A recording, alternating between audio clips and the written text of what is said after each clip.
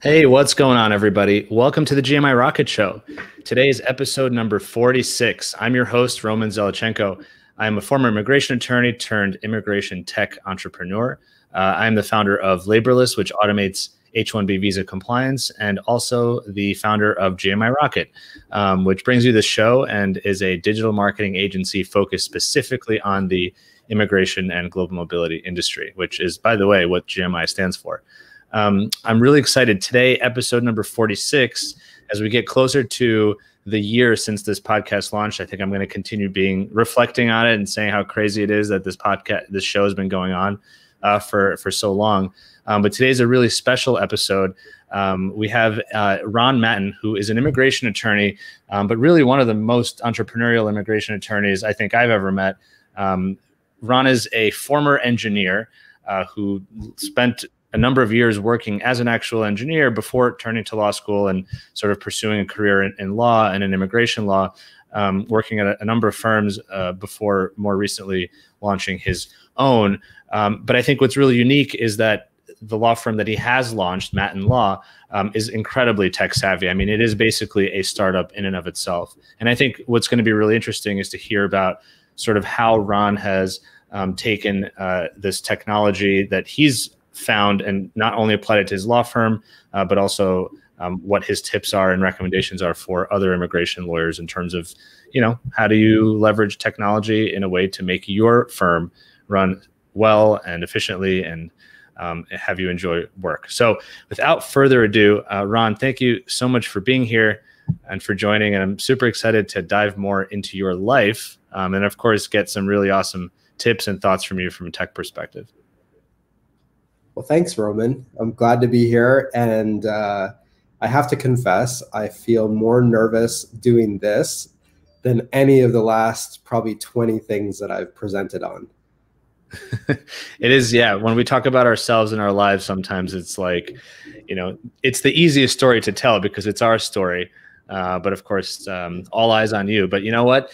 If you've been presenting so many times, I mean, we've been on panels together, and I think people are going to be really interested. I'm certainly really interested to hear about what makes you tick and why you chose the path that you chose, and of course, what people can learn from it. Cool. One thing I want to say for folks watching: tell us where you're watching from, give yourself a shout out, leave a comment. I love doing this live because we can actually interact with, with the people who are watching and tuning in. So ask Ron questions. I mean, if you're going to have an opportunity to ask someone questions, this is it, to say like, what about this? How do you feel about that technology for my law firm? What is it all about? So please do go ahead and ask questions and leave the comments and I'll bring them up and we'll talk about it. So Ron, as usual, I think in many podcasts and many shows, people tend to gloss over sort of a person's background. You went to law school here, you started work here. What are you doing now? To me, that is the most fascinating part of someone's story. I know you've lived in both the US and Canada. I know you've had like this really kind of colorful career. What's really fascinating is that you were an engineer first and foremost. That's what you went to undergrad and grad school for.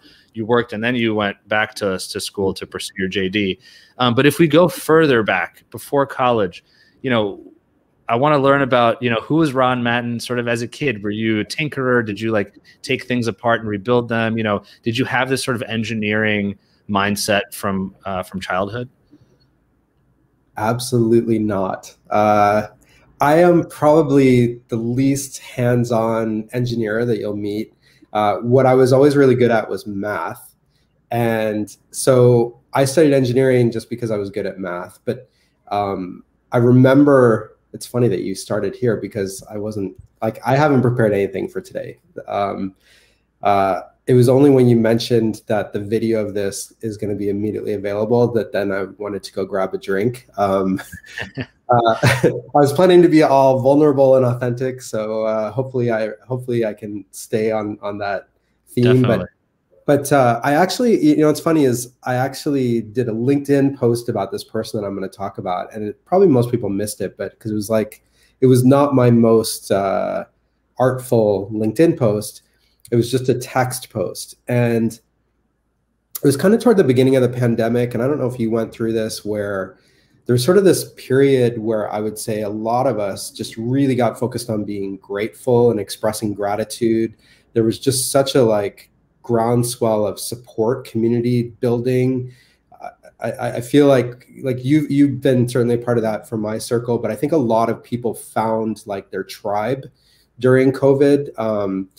And I was just really in this period of like wanting to thank people for my past. And there was this guy that was one of my early mentors when I worked at Motorola, and he was the quintessential engineer. So he had so this was back in the 90s, and he had a VW Bug from like 1972 or something.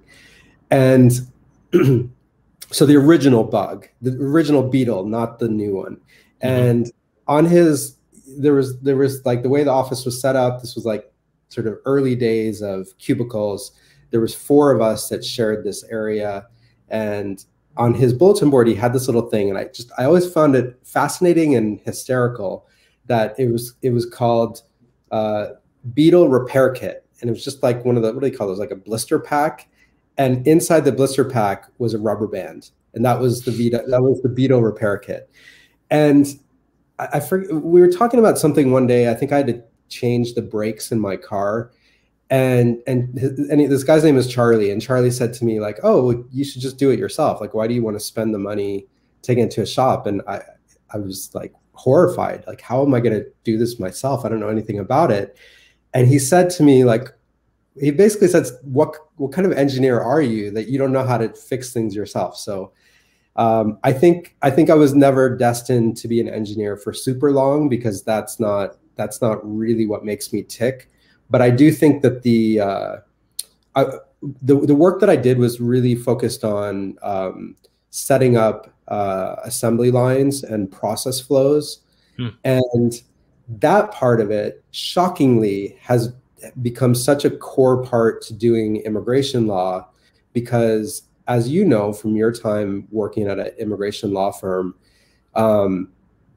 like what we do is not the most like artful type of lawyering. It's a lot of it is like, do you have all the right components? Are they in the right order? Did you file the LCA 6 months in advance? It's all super procedural, and your practice has to have these processes to make things work. So I just went all over the place with that answer, but I don't know if that helps. No, definitely. So, I mean, it's funny. You started off as a math major, or somebody really interested in math. I definitely, as I get older, I also recognize how important actually, at least learning. You don't have to be a math savant, but at least learning and really start studying math as a younger person is important, because it teaches you abstract thinking. It teaches you pattern recognition, and I think that's so important in life. I mean, in anything from legal practice. And I think I remember when I was taking the LSAT, some statistics said that like engineering majors statistically do best on the LSAT. And I was like, what do you mean? I thought it would be an English or a philosophy major. They do pretty well too, but engineers did the best because there's a lot of logical thinking, and math tends to be very logical in structure. So I think it just makes sense. My curiosity would be, okay, so you were good in math. Obviously you ended up pursuing engineering when you were in college, and then you went to grad school for it. Was it sort of a career choice where you're like, okay, well, I'm good at math. This is practical. It's a practical application of math. Let me pursue engineering. Or did you have like family pressure sort of to say, hey, you should be an engineer? I'm curious how that started, because clearly you didn't end up there, although you still, of course, work with engineers. Okay, so let me take you a little bit further back. So I'm the youngest of 4 kids. And my dad was a professor, and my mom was a nurse, but a nurse who focused on patient education. And so I grew up in this household where basically both of my parents were teachers. And the other thing that was really, I'm basically never going to answer any of your questions directly. Just you probably know that about me already. So, but one of the things that I would say is probably the most influential aspect of where I am today is that my dad used to always host professors that would come visit the US. So they would come for a conference or some sort of exchange. And we would always have these people staying at our house from different countries. And actually, even before that, when I was 3, my dad went on sabbatical to Wales, and our family moved there for a year. And so this idea of like an interconnected planet is something that it's not even something I'm conscious of. It's just normal to me. It's normal to me that if somebody is the best at something and they live in Egypt, then that person should be able to work at the business that needs their talent. And so that, like, the idea of borders is so clear to me that it's an artificial human construct. It's not like maps. I love maps, by the way, but like, try to find like where there's, try to find the border between the US and Canada. It's just like a tree over there is Canadian and a tree over here is American, right? Like next to your cabin, probably. But one of the people that my family got to know when my dad was even earlier, before I was born, when my dad was doing his PhD, there was a foreign student from France that was my parents' next door neighbor. And so my brother and sister, and then this family's oldest children were the same age. We became friends. And it's however many, many years later. I won't tell you how old I am, but or I don't care really. But anyway, like, our families have stayed friends. Like, we've been to the weddings of each other, as well as each other's kids. And when I was in university, every one of my siblings and every one of the children of this family had spent at least part of a summer with the other family. And so I was the last one and I hadn't done it yet. And so being the one, like, being the baby in the family, I have many benefits, because it's like all the lessons that my parents had to learn with the older siblings, they already knew. They could see the light at the end of the tunnel financially. So when I was in university, I had the opportunity to go do an internship in France it turned out that this guy that used to be my parents' neighbor was CEO of a chemical company. So he got me an internship to work on, I forgot the name of it now, process improvement, continuous process, whatever, some industrial engineering term, at this chemical factory. And so I got this internship, and it was great. It's like they were gonna provide me with a place to live, and I was gonna get paid something. I was gonna get school credit. Perfect, right? And I did it the winter spring semester. So I remember my family went on vacation for Christmas in Florida. Not Christmas because I'm Jewish, so that time of year though. And I went directly from Florida to France. And I was 20 years old and got on the plane and arrived in France, got picked up at the airport, spent a nice couple of days with the people that were our friends. And then somebody drove, I don't even remember, somebody drove me to this little town that's about an hour to the east of Paris, where this chemical factory was. And everything was fine, except for the fact that, like, my 6 years of studying French led, like, completely different when people are talking to you quickly. So the first month was hard. And then there was this point at around, I don't know, like around the end of the first month, where I got called into the administration office, and they said, you're going to see where this story is going very soon. And they said to me, can we see your work permit? And I was 20 years old. So if there's any other immigration lawyers out there, or mobility people who work with young people in undergrad, like, we all are stupid. So, like, if one of those young clients asks you something, you're like, how did this person not know that? Like, we've all been there. I had no clue. I had zero clue. It's like, here's my passport. I gave them my passport. And they're like, no, that's not a work permit. I can't believe I'm, like, announcing this. I'll probably be banned from France forever once this airs. But it literally took the entire time of my internship to get that straightened out. And it did finally get straightened out. But that sort of experience, it stuck with me in a number of different ways, because I would say whenever I deal with a client who doesn't seem to understand the concept of work permission and visas, especially I would say from Europe, Canada, US, like in particular, there's this sense of entitlement of like, oh, I can just go. It's those other people that need to get a work visa. And I've had that conversation, unfortunately, too many times.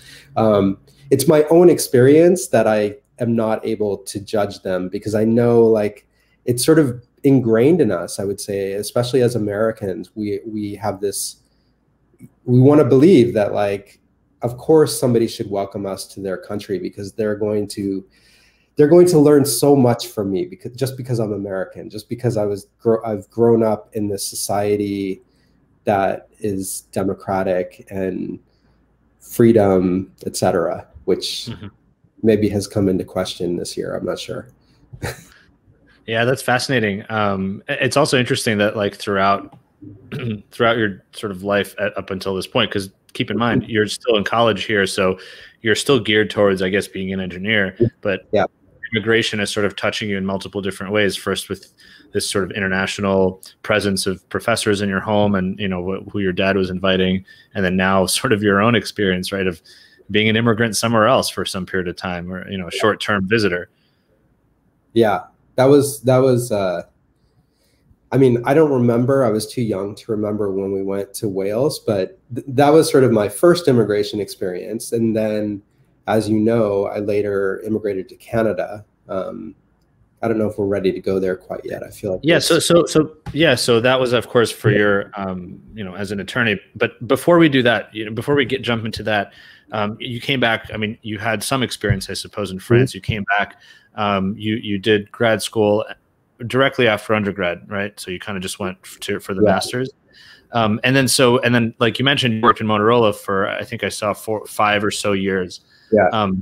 You know, you eventually switched careers, but I'm curious, you know, what did you learn? What do you remember from your time working as an engineer that you think, you know, you kind of touched on it earlier, but you think really kind of stuck with you and maybe made you who you are today as a professional? So long ago, Roman. I think mainly what stuck with me is that was really my first exposure to corporate America. And I sort of knew this was going to happen, that you were going to ask me things and things were going to occur to me that I wasn't even aware of. So that was where I found out that about professional development, promotions, titles. These were things that were not in my conscious mind. They were not like, it was like I went to school, I knew about grades, like I knew the positive reinforcement of getting good grades and what that was all about. But then it's like when I had a job, I thought, you know, whatever my starting salary was back then, I thought it was like rich, you know. And I didn't think about anything else, you know. I went in, I did the work. I had no appreciation whatsoever for what the work I was doing, was it like generating enough revenue based on what I was getting paid. Like none of that was in my awareness. And I really didn't do very well the first couple of years. Like I wasn't even aware of it. I knew in my mind, it was all still very much about like knowing the formulas or the methods and how to study for an exam and take an exam. And in the real world, you know, it's more about persuasion and getting people to help you. And like fundamentally in these big corporate environments, like your impact, you only see this little, you know, grain in the sea of the silo, right? It's like, and it was only a couple of years later that the group that I was in they were moving the production facility from Chicago area to Dallas. So it's like that was the first cost-saving move to go from Chicago, which was relatively expensive compared to Dallas. Later, of course, most of that got moved overseas. But when that happened, there was this opportunity to, I mean, it was great. Like at the time, it's like they were going to pay, I forget how much money to help you make a down payment on a house and pay all your relocation. And it was one of those deals that like, it seemed really sweet, but then my family was like, you can't move to Texas. And so I didn't take it. And they did help the people that, at least most of the people that didn't take it, they helped us find jobs at other locations in Chicago area. And so I ended up in this new group after I had already been with Motorola for a couple of years. And the new group that I was in was much younger. So the first group that I was in, there weren't really that many young people. And so I didn't really have too many friends at work. I was kind of like I say, I was unaware because I just had no one to compare to. And then I ended up at this other group where the demographic was almost all the same as me. In fact, some people that I graduated with. And that was when I found out that I was making so much less money than everybody else, and that everybody else had like, there was like this, almost like a government grade, you know, there's like E6, whatever that is. Mm-hmm. Like I was level 56 and everybody else was 57 and 58. And all of a sudden it's like that old Dr. Seuss book where like suddenly somebody points out that the person over there has a spot on them and you're like, where's my spot? Mm-hmm. And then all of a sudden I wanted that. It's like, I want the promotion. I want more money. But before that, I was kind of blissfully unaware. And all I really was thinking about was, did I like the work that I was doing? So do you think, I mean, which one do you think, I suppose they're both, especially in a larger corporate environment, they go hand in hand, but I don't know, which one do you think is more important? Because I feel like the first instinct of yours, which was to do the work for the sake of doing good work, should be the thing that drives us. It should be the company's responsibility to notice when we do that and then give us some sort of a promotion or whatever it might be, encouragement. But of course, sometimes you need to actually have that competitive edge where you're like, wait a minute, that person has this thing, like, let me push further. So I think there's so many things I could say about that, but I think the biggest challenge is that I think that the overwhelming majority of people that are managers are terrible at being managers. And when I look back on the people that have shaped my professional growth, it's really like when I think about the people who helped me, those are the people that I emulate today. And these are people who made it their main part of their day was to become the champion of the person that reported to them. You know, it's like that feeling that if this person doesn't succeed, it's on me, not on them, right? And unfortunately, there's just not a lot of people like that. And I would say later in my career, when I was a lawyer working at bigger organizations, I think lawyers are even worse than engineers in terms of like that power struggle.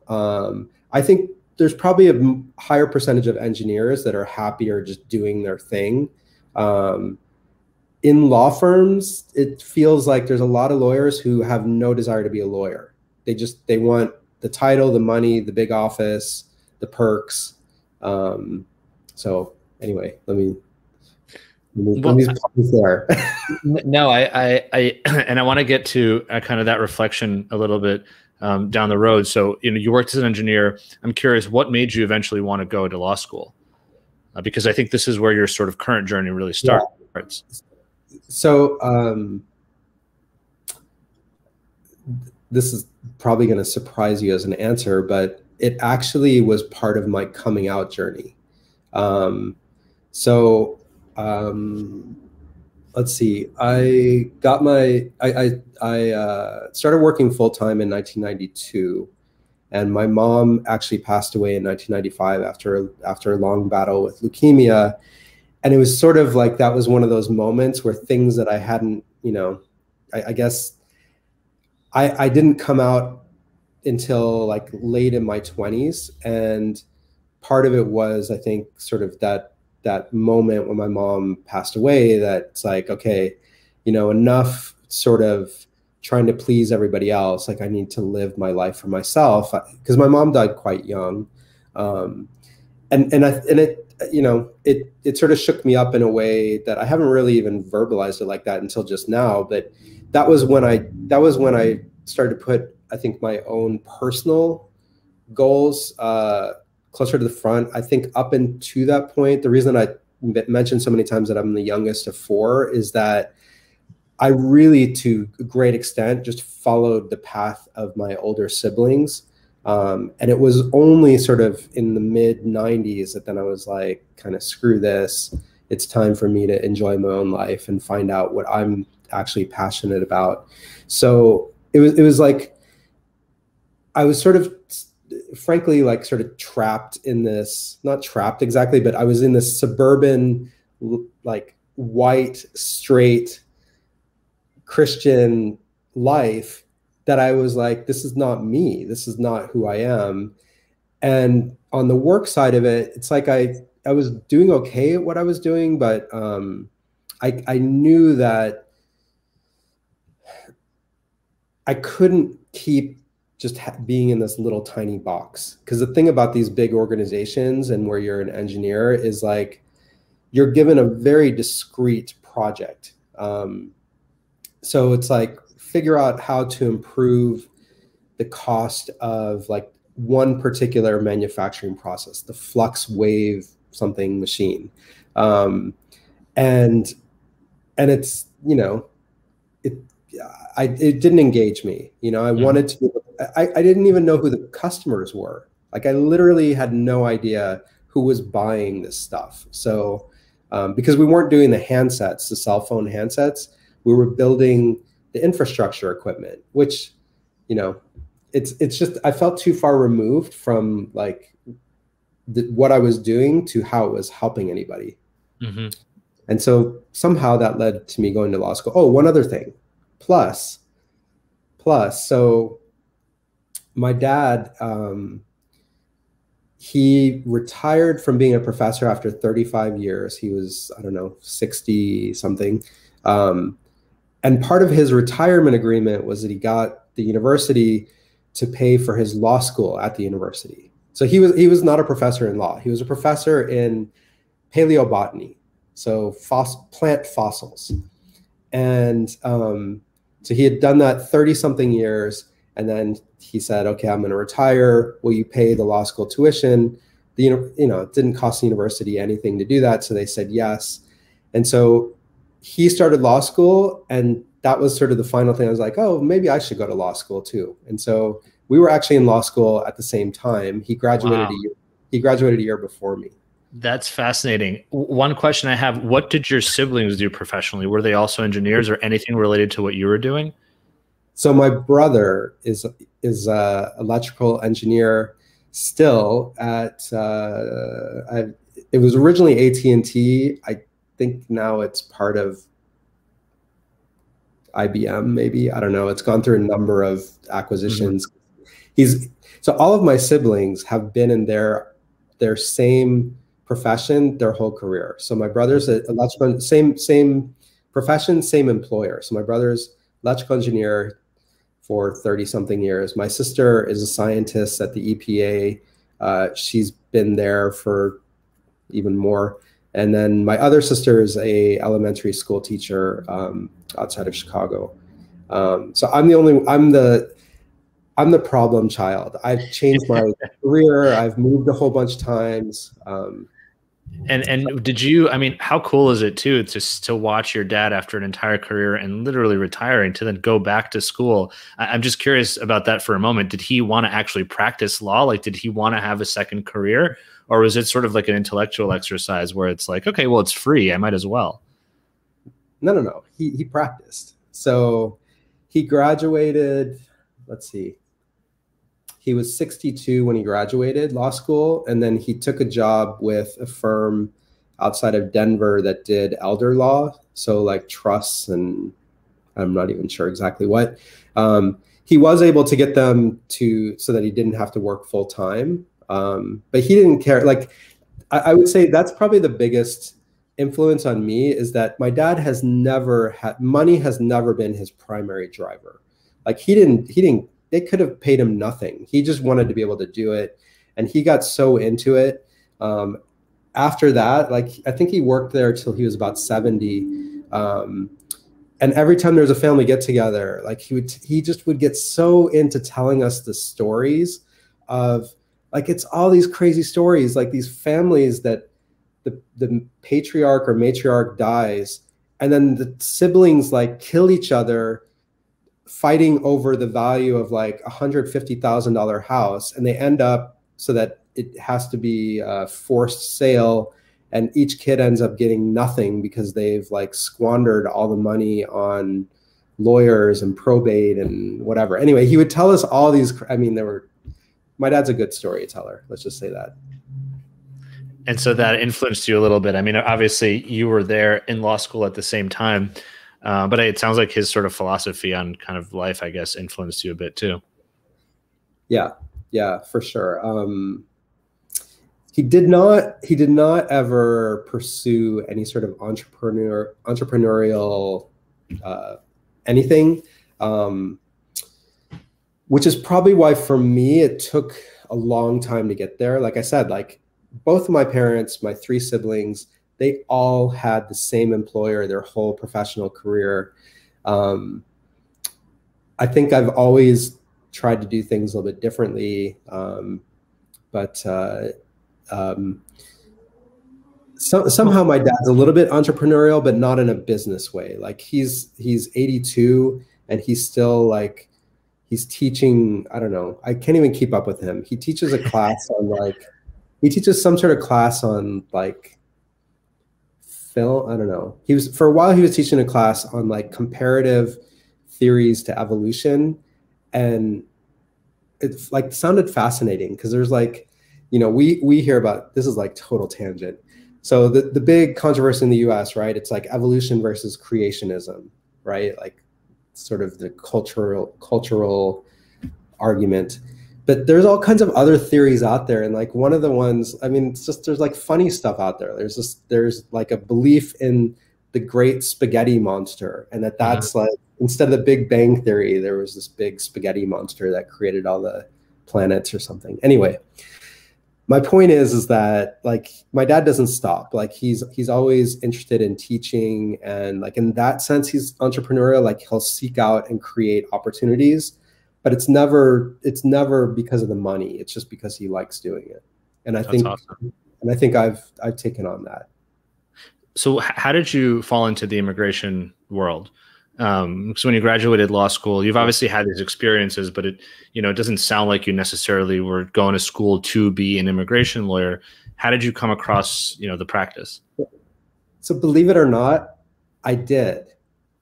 Like that actually, it was my law school admission exam, essay, was that story about what happened to me in France. And so I joked with you on LinkedIn about like, this is your 46th episode and Joe Biden is the 46th president. And then you were saying I'm going to run for president.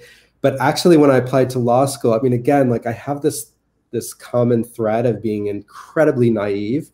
So I was 28 years old or something when I applied to law school. And I remember talking to my aunt and she was asking me, why do I want to go to law school? And dead serious, I looked her in the eye and said, I want to be on the Supreme Court. And like completely clueless about how political it is to be on the Supreme Court and how like your pedigree, well, I don't know, Trump maybe pick some people that their pedigree doesn't add up. But generally speaking, like the pedigree of almost all the Supreme Court justices, they're all pretty similar if you look at them. They all went to like one of a handful of top law schools. They all clerked for a judge. There's certain hallmarks of things that you have to do. Anyway, my aunt laughed at me, and but throughout law school, I had this passion to make a difference, right? It's that idealism that I think a lot of us go to law school for. But I did know that I was interested in immigration, partly I would say from like this experience with the people I saw my dad have come visit us, partly from my experience as an engineer. Oh, I skipped over a step where I worked as a consultant. So I had like a Canadian TN to be a management consultant right before I went to law school. And to me, it was like, I've always just had this belief that the right person for the job is the one who should get the job. It shouldn't be based on, clearly it shouldn't be based on race, gender, religion, but I don't even think it should be based on immigration status. It's like, we're in an extremely competitive world, and we need to have the top minds on the top projects, and it shouldn't be based on sort of the geographical fortune of where, the hospital where you were born. Right. I actually found a really like kindred spirit in this philosophy when I was at, well, it's now called EY Law, part of Ernst & Young. The practice leader, his name is James Egan, amazing guy. And he's Canadian. So this was part of, I'm skipping ahead a little bit, but this was part of my time in Canada.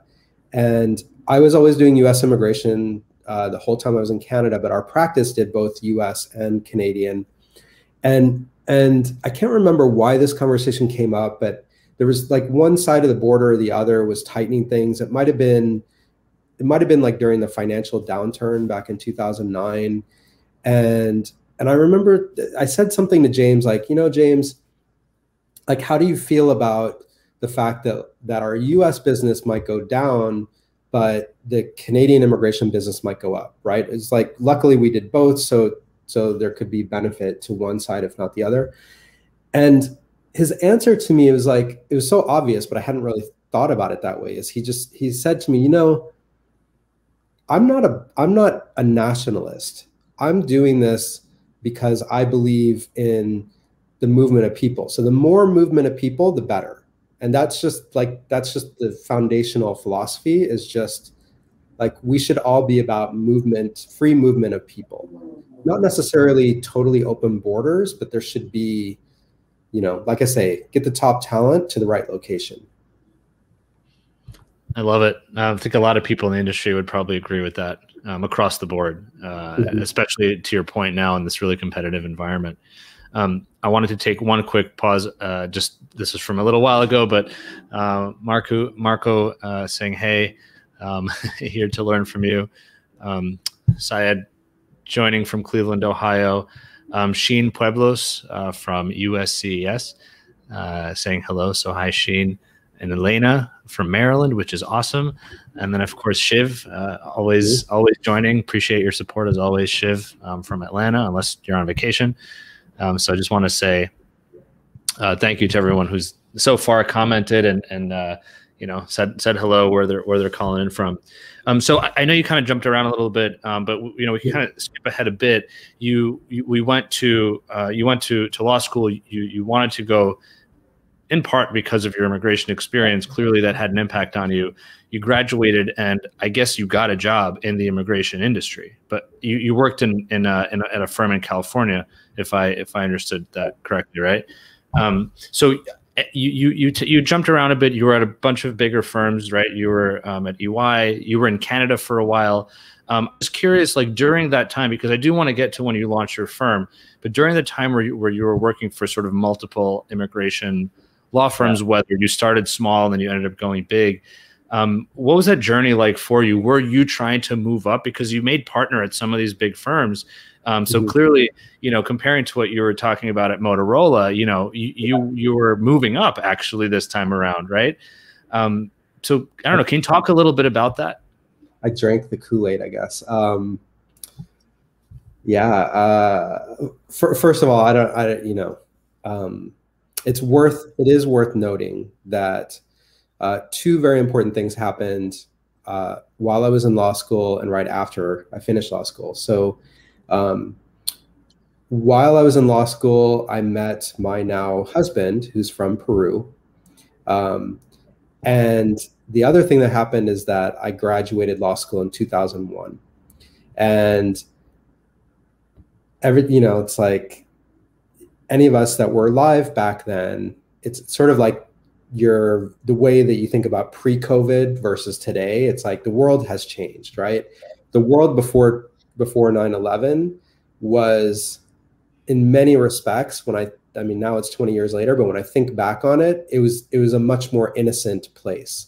And so I graduated, studied for the bar exam. I had no job, but like my classmates that had jobs at big firms already lined up. Oh, where are you going on your post-bar vacation? And I thought, I got to get in on that. So I took the bar exam in July, and I was like, okay, I'm going to go take my post-bar vacation to Peru and South America. And so I decided to spend 2 months in South America. And that, when I get back, I'll find a job. Like, nobody wants to hire me before they know my bar results anyway. There was all sorts of rationalization in my mind about why somebody with no income could afford to do this. So I hope my dad's not watching this, because he's the one that paid for it all. Thanks, Dad. Exactly. Father's Day was on Sunday. I owe you. So bar exam, of course, end of July. I got on the plane like the next day, arrived in Peru, July 31st, something like that. And after spending a month studying Spanish all day, then my husband and I, well, he wasn't my husband yet, we traveled around. We went to Chile, we went to Argentina, and we were in Buenos Aires on 9/11. And my flight to go back to California was a week after that. And suddenly, it's like the entire world changed. I didn't know if I was going to be able, I don't know if you remember this, but like there were no flights at all. Like worldwide, there were no flights for, I don't know how long, a few days. We actually flew on September 12th from Buenos Aires to Lima.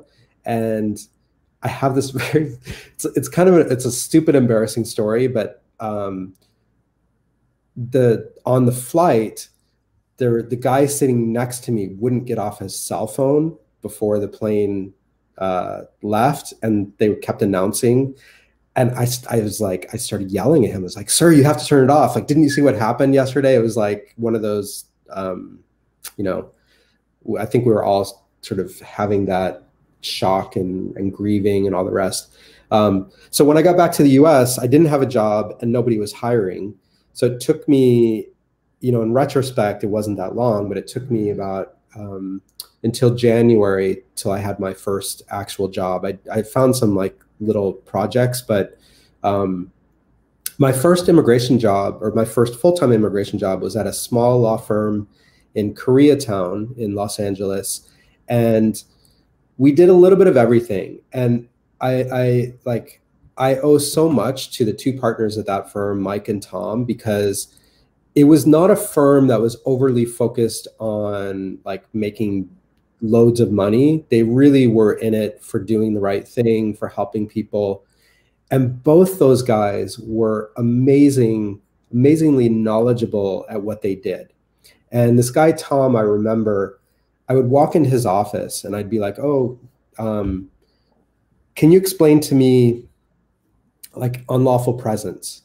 And he would this is 20 years ago, so you have to picture it was not paperless at all.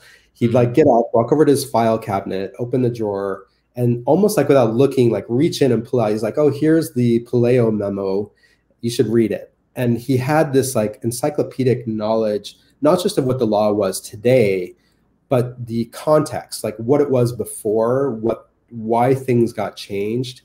And I was able to work on a little bit of business immigration, a little bit of family, and some removal. And I think it was that early experience that really gave me the foundation that allowed me to do a lot of the things that I've been doing throughout the rest of my career. So I think your question was like, at some point I decided that I wanted to get the big name and the big salary and all that. I think this is where, like, I don't know if it's just a function of getting older or the culture of where I was working, but it was very much, as a lawyer, your value is based on the results that you're getting and whether you're, frankly, like whether your clients are coming back to you. And I think the competitiveness part of me, I wanted to feel like I was getting recognized. So then it became more of a focus of mine to try to move up. Mm-hmm. And you did that, I suppose. I mean, you moved around, of course. You were building book of business, and kind of, were you thinking a little bit entrepreneurially while you were inside these bigger firms? Because I mean, as a partner, to your point, if you have to bring in business, you sort of have to do some of the marketing and the sales on your own. The book of business question is a great one, because I think anybody who's is thinking about these things, people were telling me, like, oh, you have to protect the client relationships, you have to have a book of business. One of the challenges at the big firms, especially I would say in the ones connected to the accounting firms, is that it's like there are so many people that own those big corporate relationships. It's not like one person owns that. And to be honest, I had no book. When I was part of why I moved around, and may as well just get this out in the open. So I was it's all on my LinkedIn profile anyway. So I was at EY, and then I moved from Toronto to Taft Ploskin Smith in San Francisco, worked there for a year. Then I moved back to Toronto. I had a short stint at a firm, and then EY was like, oh, you're back in Toronto, you should come back here, we'll make you partner. And then I was there for a couple of years, but then I wanted to move back to the US again, and I went back to Taft Ploskin Smith again, and they made me partner. And then we wanted to move back to Canada again. And so there was sort of like dueling stories of like where we wanted to live as a couple, as a family, and what I wanted to do professionally. And the interesting thing about the back and forth between those two firms is that the reason that they both were willing to hire me, to some respect, is that they both serviced the same corporate client. So it was a corporate client that used multiple outside law firms. Mm-hmm. And so they knew, like, they both knew what I was capable of. They knew how much the client valued me. And I have to confess, maybe for the first time publicly, that I thought my value to the client was a lot more than what I found out it was. And that's probably been one of the most humbling aspects out of the journey to start my own firm, is this realization that you might have a champion at a client. So if it's a corporate client, you might have a champion, you might have multiple champions, but the ability to actually like own a big corporate account relationship is about so much more than whether somebody thinks you're a good lawyer. There's big money and big responsibility and stakeholders and shareholders and board of directors that people aren't going to just be willing to hire me to work on their big corporate account if I don't have some sort of bigger structure, global structure. I know that this is a common topic of my friend Ken Nicol-Lane, but our friend. I will say, like, more than anything, that I had an inflated sense of what I was worth based on the quality of the work I was doing. And I totally missed the boat on the importance of the client relationship and the sales aspect. And I was pretty good at selling, but not as a, like, when you're in the big four, the number of, like, you're constantly getting opportunities. I mean, those big accounting firms, they have somebody in the door at every big company globally. And their mission, if you're a partner at one of those firms, the mission is to sell the the service of another service area, right? It's like, if you're not doing that, you're not actually doing your job. So we had just a constant flow of inquiries of prospective clients, of corporate clients that wanted to expand to the US. And especially at EY, I really was able to develop some amazing skill at understanding how to handle that, the economics of it. I mean, the managing partner there is just this phenomenal guy who really helped. You know, I mentioned some of these points when we had our panel at AILA last week, but really he's the one that got me. So like, I can think about a case, not just in terms of the flat fee that might be on the fee chart, but what's the number of hours that it's going to take to deliver it? What's the number of hours it's going to take me? The number of hours it's going to take a paralegal assistant? Because fundamentally, like that math, and this is maybe where my strength in math comes in, because I almost do it without even having to put pen to paper. The ability to price your work so that you can actually deliver it profitably. That's a key. So I think I've always been really good operationally, really good at client service. I think that's why multiple firms were interested in hiring me at these positions. But it's only been since I started my own firm that I've had to really experience the ups and downs of the hustle of getting my own clients.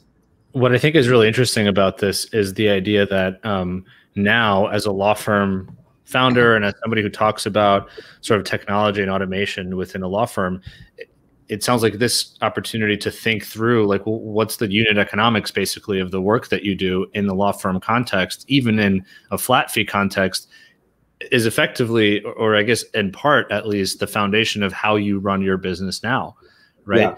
Because it's not just you. There's a lot more you can toggle than the fees. You can toggle the technology that you use.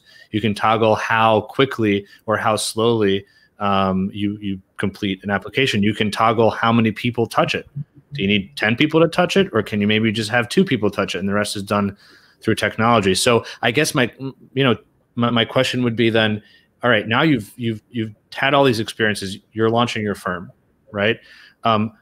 You launched it, as far as I know, from day one as a very tech savvy firm, right? Your tech stack, quote unquote, is on your website. So people know when I work with Matten Law, I'm going to work with I'm going to work with somebody that uses 1, 2, 3, 4, 5 tools. How did that happen, and sort of how has it been so far now that you've started it that way? Yeah.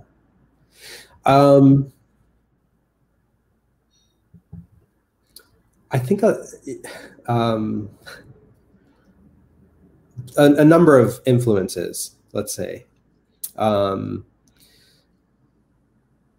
of it was when I left the firm I was at, I didn't know what I was going to do, but I knew what I was really good at. And I was really good at managing these high volume programs. Like, I knew the law really well, but a lot of what the value I brought was also the people management and the operational management. Because when you have over 1,000 open perms that you're working on for one client, you have to be able to know what's happening with each one of those in its split second. Like, if your data doesn't allow you to do that, you don't have the time to like dig into it. You have to be able to have your data set up. And I think actually Shiv is like he's one of my what do you call those, like spiritual brothers in this perm data battle. But we never worked together. I just know a lot about him. But so I knew all about like the perm process. I knew all about the visa bulletin and how to really like advise people on like what their options were, the timing, how they should be thinking about it, whether their kids were going to age out before they could get the green card, all this stuff. And so when I started the firm, I just was like, I thought that I was going to continue to serve those big corporate clients, but I was always trying to figure out like, how could I do it in a way that somebody would hire me as like a solo. And now I have a team and the firm's gotten bigger, but at the time it was just me. And so I just like, I knew the type of tools that these bigger firms were using. I knew the type of technology solutions they were offering to their clients. And I just decided from the beginning that I needed to be able to offer at least the same if I wanted to have any shot at all of being hired by these corporate clients. And what I found out really quickly is that the immigration world lives in they have tunnel vision. And so for the longest time, there really were three providers that all the big business immigration law firms would use for case management. And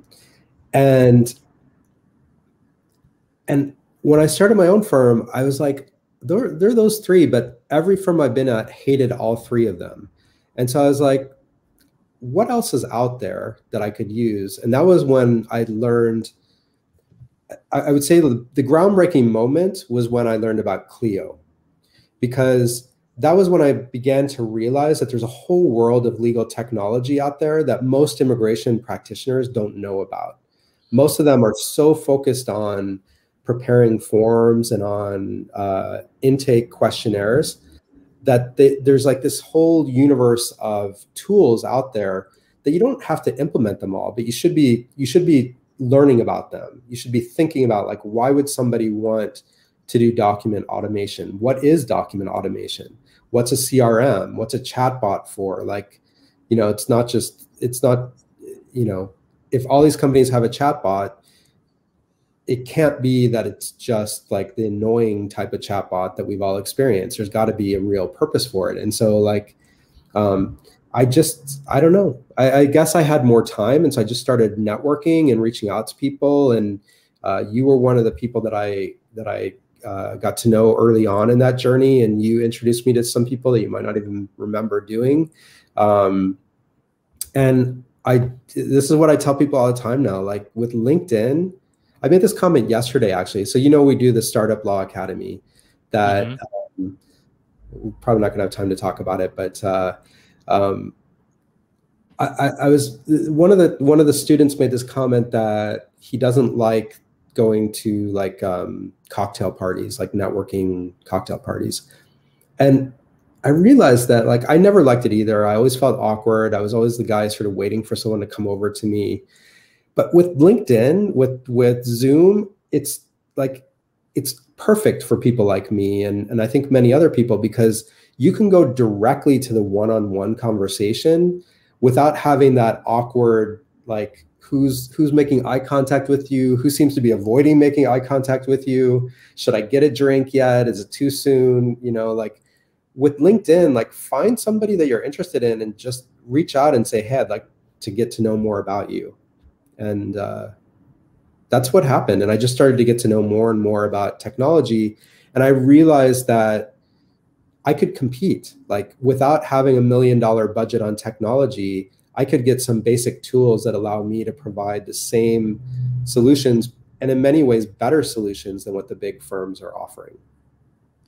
Do you have what are some tips or advice that you can give to immigration, practitioners in terms of thinking about tech? I mean, because on the one hand, to your point, okay, there are only three providers, but on the other hand, it's a bit easier. I have three to choose from. I don't have 100 to choose from. But of course, so there's a balance between how deep do I want to go into researching all the different types of tech tools I can provide versus, sort of finding the best thing. So, maybe what are some ways that you think people can start approaching this, or if they're already using tech, how can they look at their existing tech to see if they need anything more or better? Yeah. The first thing that I'll say is that it's a lot easier to build from nothing than it is to remodel. And because when I was testing out these different platforms, they all offer free trials. So don't forget that, like, take advantage of that. I was like, when am I ever going to have more than 10 clients in my database? Like, I remember at the very beginning, it's like, how do I even test this software out? I had to make up all of these fake accounts and fake email addresses. And the key, I think, is you have to identify what is the problem and what is it that's going to be required to address it. So, sorry, that's a little bit of a vague thing to say, but when I started, I wanted to basically replicate all of the things that I had done at these bigger law firms. And but what I realized pretty soon was that I didn't need all that. Like the type of clients that I was winning, they didn't necessarily need to have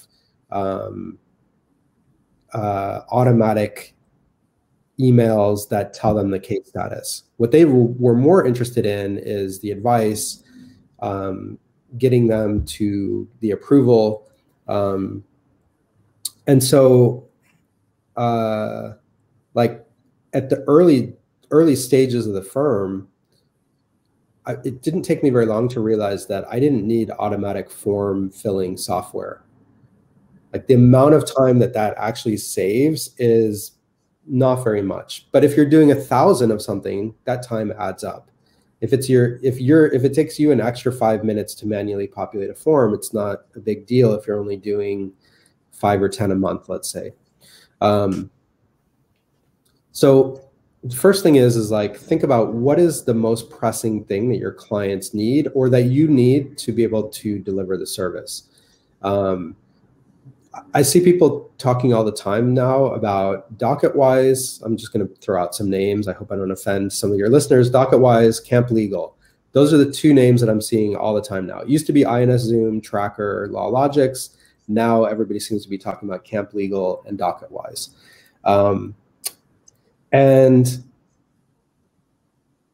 we looked at them and we were like, you know, we're doing a lot of O's and H1Bs, and that software seems to be more geared toward, at least at the time, I know that they continue to develop parts of their tool, but at least at the time, they seem to be geared more toward like individual clients, maybe doing family-based cases.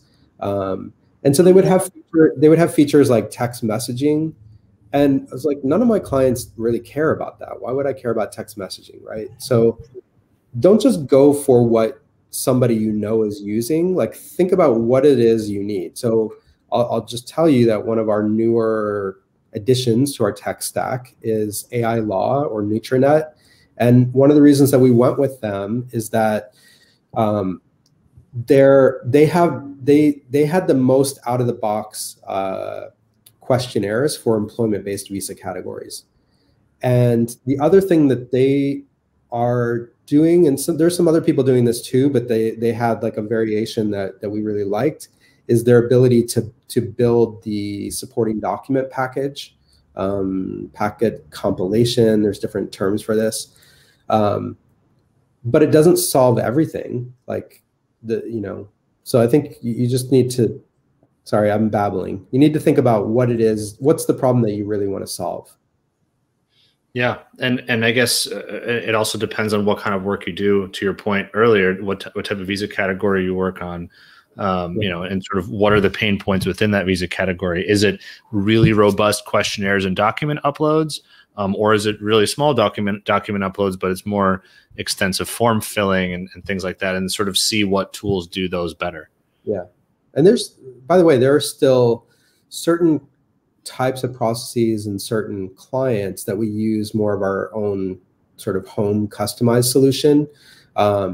There's this great term. I don't know if you've come across this, where with technology, the more automated it is, it seems that it tends to get more and more brittle or rigid. And what I mean by that is, like, right before we started this call, I was trying to do a G28, okay? For those who don't know, G28 is just where I'm saying I represent this client. It's a very simple form. The tool that I'm using, in order to get to the point where I can generate that form, I have to fill out pages and pages of questionnaires. So in one sense, that's good, because that will then allow the program to generate not just the G28, but a bunch of other forms and documents. But if all I need right now, and I have a call starting in 5 minutes, is a G28, that's a really terrible solution for me. And so I'm just using that as one example because there are times where the non-automated or less automated but more flexible solution might be better. I love that. And that's something to consider, I think, before people jump into this idea of, getting the absolute most automated tool.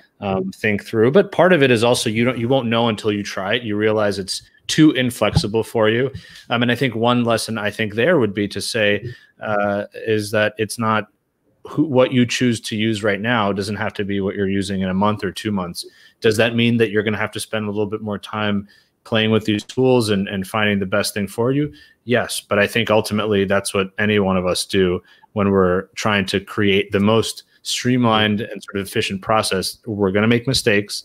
We're going to have to recalibrate a little bit, throw one tool out, try another tool. But then eventually the idea is that once you do find the thing that's perfect for you, the automation will more than, or the process efficiency in general will more than make up for it. But by the way, I'll make a quick point. Like, one of the first things that I bought was an Adobe Pro subscription. And a big part of the reason was that initially I just had a co-working space. I didn't even have a co-working office. I just had like the membership where I could go in.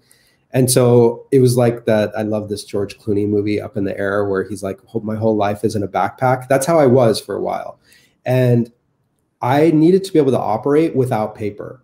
And so whereas a lot of law firms struggle with like, oh, we're going to go paperless, and it's like a year or decade-long project to go paperless, I gave myself no other option from the very beginning. It's like, I'm not going to have 50 pounds of paper on my back every day. It's got to be paperless from the very beginning. So again, to this point, like, identify what's your most pressing need and don't necessarily buy something that has a whole bunch of stuff you don't need. I just want to make a couple of comments here. So Jamie, watching from sunny Mississippi. So, hey, Jamie, thank you. Shiv made a point here earlier of identifying cost of production is very important. And this is kind of what we're talking about here. Identifying the cost of producing your legal services is important because that can then help you figure out what tools to use. Elena talking about the same idea. It's usually a challenge for startups to figure out, well, how much does it cost for me to provide the service that I provide? I don't know. I haven't done it long enough. And that's okay, right? It's something that you just keep going with. Yeah, definitely the experience that I had at bigger firms, like I learned so much about the operations just by being part of that. We had a conversation. What would you say is the number one thing that immigration tech solutions are missing? Yeah, so Marco asked, what would you say that tech solutions are missing? And maybe there isn't a thing, but I think it's an interesting question to think about. If I may, I think one potential answer is what is something that any particular solution is missing for you? So the point that you made is that you can use one particular technology solution that is perfect for someone else. But then for you, let's say it's not flexible enough. And so for you, that thing is missing. And so you need to switch. I don't know if you think there's sort of a general thing that's missing. I feel like we're all trying to continuously move forward as much as possible.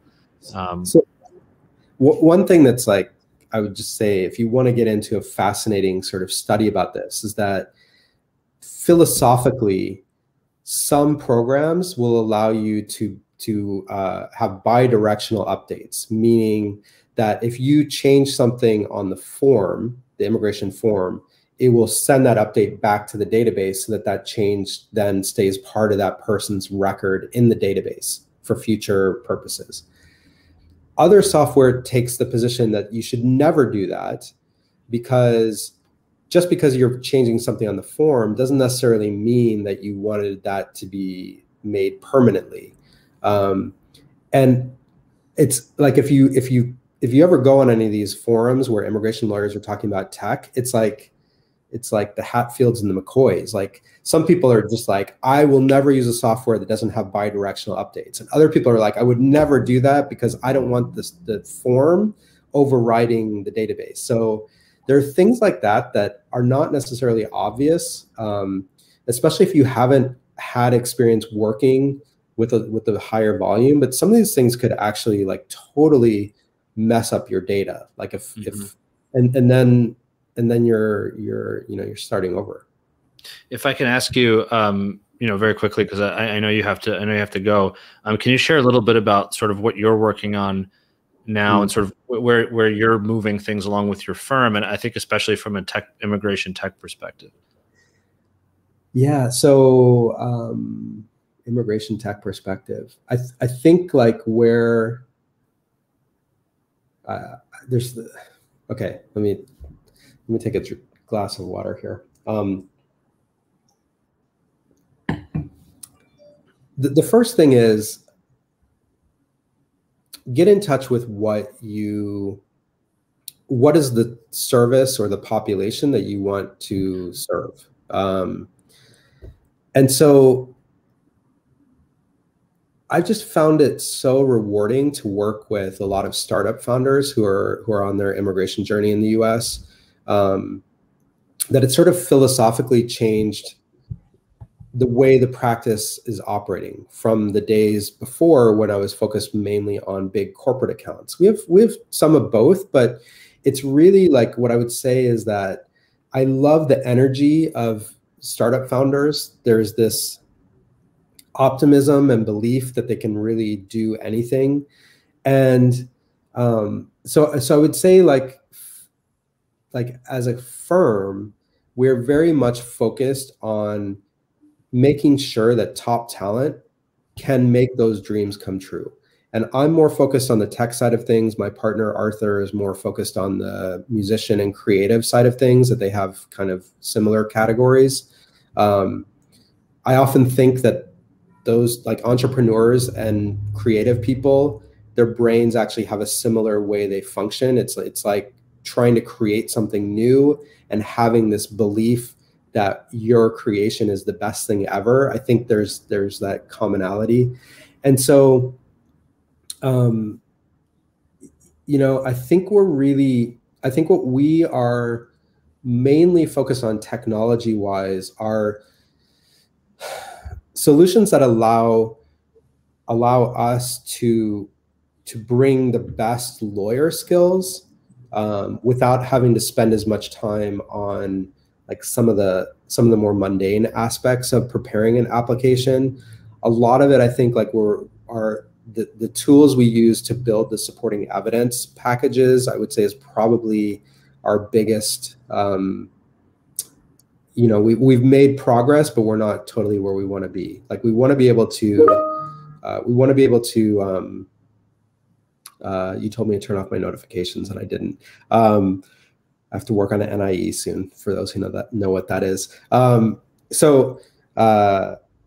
We really want to be able to have the day where some sort of, probably even AI, can identify, label documents for what they are. Like if you think about an O1, for example, there's 8 criteria. You have to show at least 3 of them. I mean, there are other things you have to do as well. And so what happens is clients will give you documents sort of piece by piece, but there really is no good solution out there that helps to like not just tag the documents, but sort them, put them in order, automatically create divider pages. You could apply this in any number of immigration contexts, like even a marriage-based case. I think the technology that's there by some of the other companies like Prima Law and Boundless, and like they've made great strides, but it hasn't really come over to the business side in terms of this ability to know where to put things, how to label it. One of the things that I really like about AILA is if somebody uploads a JPEG, their software will automatically convert it to a PDF. So when it compiles the package, it's like, I don't have to do that anymore. So sometimes the technology solutions don't have to be, the end goal. Like something as small as that is still saving some time. I love it. I want to ask you one last question here, because I know that you're working on something really exciting. It's your second year doing this. You mentioned it briefly. So I wanted to end on this really sort of, on this note of like this thing that you're building that I think is just absolutely amazing. And it goes beyond the immigration law world, your Startup Law Academy, or SULA, as you call it. So can you just share just briefly what it's about? And then I think we'll end there to let you get back to work. Yeah. I mean, I haven't been brief with any of my answers, but this came out of like the COVID early times. You know, I was meeting a lot of new people on LinkedIn. We were all at home, right? So there was like this great opportunity for people to connect with new people across the world virtually. And I started to notice that there were all these law students last spring that were, you know, posting about how their summer internships had been canceled. And, you know, the thing is that when you're in law school, the summer internship is besides your grades, it's probably the most important thing that's going to determine which firms are going to be interested in hiring you, right? Because like, if you want to get a full-time job with a firm that specializes in trademark, let's say, but your summer internships were doing research on critical race theory, they're probably going to be like, hold on a second, like how is that connected? And so we thought initially about just hiring an intern. It's like, oh, we'll help someone by hiring an intern. And I tell this story a few times. A friend of mine that I've met through probably through you originally is Romesh from Badani from Bridge, who's an immigration legal tech founder of his own immigration software. And he said to me, he's like, Ron, why would you do that for just one? Or I think at that point I said, what about 10? He's like, don't limit it to 10. Just leave it wide open, help as many people as you can. And so we did this last summer for people that couldn't find jobs. That was the original idea. And what we found was that there's just really this need for law students to have almost like a laboratory environment to think about how they would create their own business, right? Like, don't just go through the motions, get a job with a big firm and learn things over a period of 5 to 10 years by observing. Like, start thinking about these things now, because there's going to be a number of law students that have to start their own firms because they don't find a job. And so like finding a way to help give them some foundational business skills that, trust me, it's not very academic. It's very applied. It's through mainly conversations like this with people that I've come to know. I think you're up in a few weeks probably. But what was really incredible was we did this program last summer over 8 weeks. And the last week, the participants did a final project. They had formed groups and they presented their ideas on a business that they would create. And they were just so creative and so much more than what I thought they were going to come up with, that this summer, we're super busy with like the day job of the firm, but we just really felt like we need to offer this again because it's our way of giving back. And I hope that by talking about it here, next year we'll have even more interest in it, because I think it's not just an opportunity to learn, but it's an opportunity for law students to expand their own networks.